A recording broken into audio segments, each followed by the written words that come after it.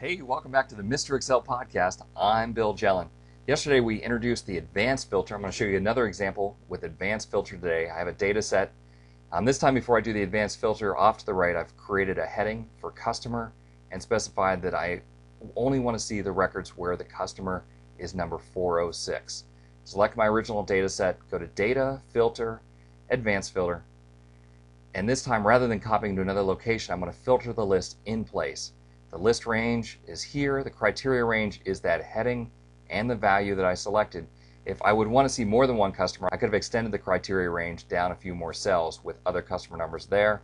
Yesterday we asked for unique records only. This time I want to see all of the records that match that criteria. So I click OK, and very quickly Excel hides the rows that don't match our criteria. It's actually possible for me to copy this data set, paste it somewhere else, and I'll get just the filtered records. Using advanced filter, there's many options and it's very powerful. Yesterday we were able to find the unique records from a certain column. Today we're able to find all of the records that match a criteria. Thanks for stopping by. We'll see you on Monday for another podcast from Mr. Excel.